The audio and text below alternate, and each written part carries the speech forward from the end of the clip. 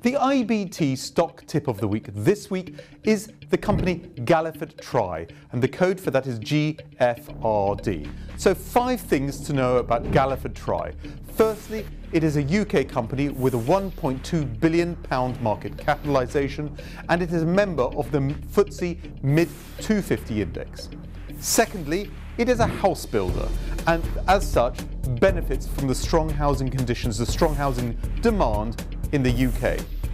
Thirdly, thanks to this buoyant housing market, Galliford Try expects to grow sales by 10% this year. Fourthly, of course, with the stock market falls recently, Galliford Try has not escaped and is actually presenting good value, down 20% from the highs reached back in September 2015.